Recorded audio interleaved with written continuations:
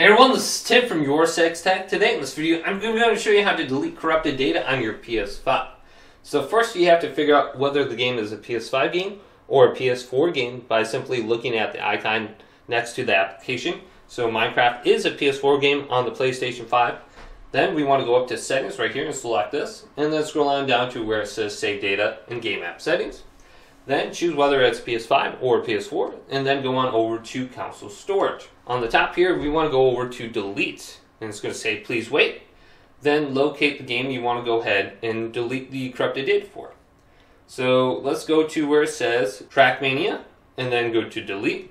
And we can completely delete this off our PlayStation 5. Then I'm going to go to OK right here and press yes. Then we want to back out. Now we want to go to where it says cloud storage, and you can download the saved data from the cloud.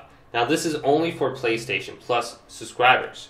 So if you do not have PlayStation Plus, do not do the first or second step. You want to go to the third step. So under here now, we want to try to download the console storage.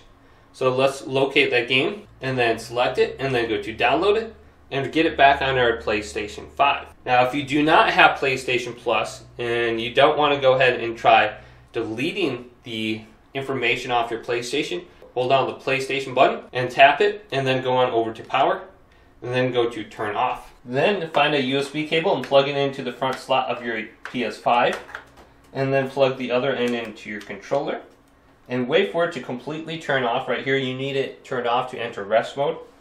So there's no light blinking anymore. Now hold down the power button. You'll hear one beep initially, and then about 5 to 10 seconds later you will hear a second beep.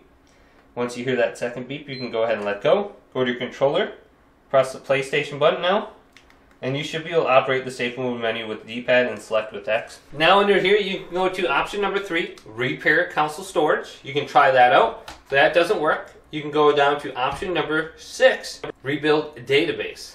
Once you're in this menu, go back to rebuild database. It says it may take a few hours to do this, but in my experience, it only takes about 5 to 10 minutes. This should repair any kind of corrupted data you have on your PlayStation 5. But hopefully this video did indeed help you out. If it did, leave it a big thumbs up and subscribe to my channel down below for more tech help videos coming up next on Your Six Studios.